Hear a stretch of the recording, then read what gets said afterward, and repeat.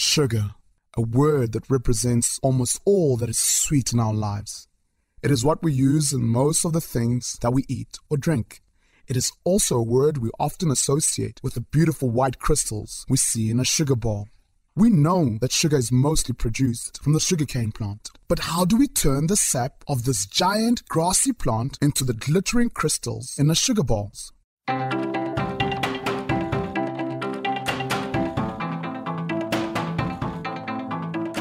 Sugar, as we know it, comes from the sucrose or glucose that is manufactured in all green plants through photosynthesis.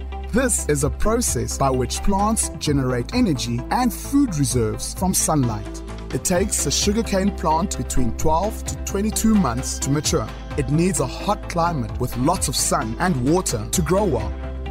In our company, over 57,000 hectares of sugarcane fields can be found in the region of Mpumalanga and northern KwaZulu-Natal.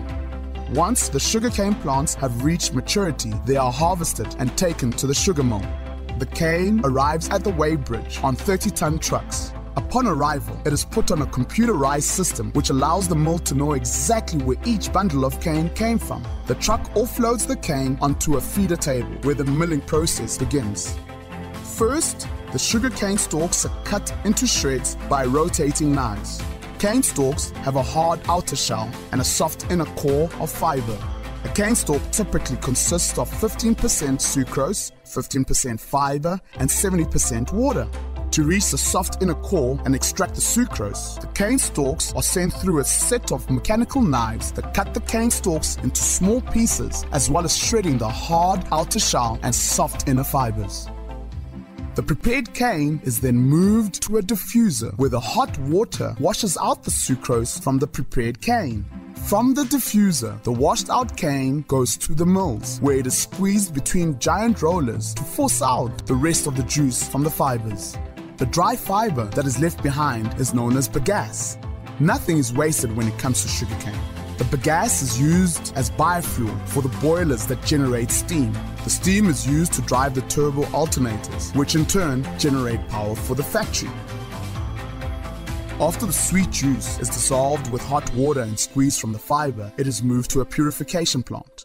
At this point, the juice still contains a large amount of small fibers, sand, and mud. To remove the fibers, it is poured through a wire mesh screen.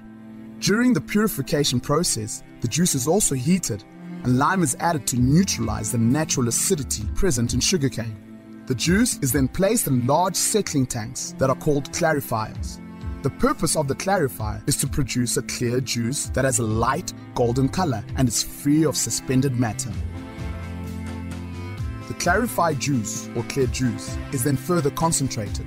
About 2/3 of the water that is in the clear juice at this stage is removed through evaporation. The ideal is to reach a stage where the syrup contains no more than 35% water and is called syrup. The syrup produced by the evaporation process is concentrated even further in specifically designed vessels known as vacuum pans. The purpose of the pans is to grow sugar crystals from the sucrose in the syrup. As the concentration rises, so the dissolved sugar will crystallize. This process is assisted by seeding the dissolved sugar with a fine sugar dust that can provide a nucleus for crystals to form around it. The next step is to separate the sugar crystals from the concentrated syrup that is now known as molasses. This process of separation is done in centrifugals. Centrifugals are revolving machines that has a cylindrical basket suspended on a spindle. When the sugar syrup is spinning at a very high speed, the sugar crystals are retained in the cylindrical basket while the molasses syrup passes through a perforated round metal sheet on the outside of the basket.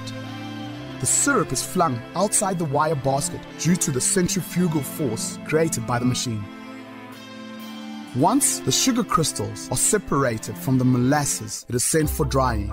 In the dryer, the sugar crystals are tumbled in heated air, much like clothes are dried in a tumble dryer. The raw sugar is then stored, packed, or further refined into top quality white sugar.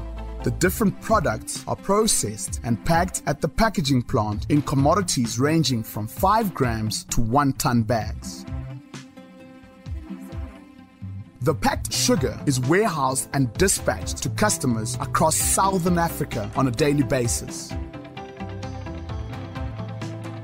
The sweet success of sugar is used for so much more than making our food and drink taste better.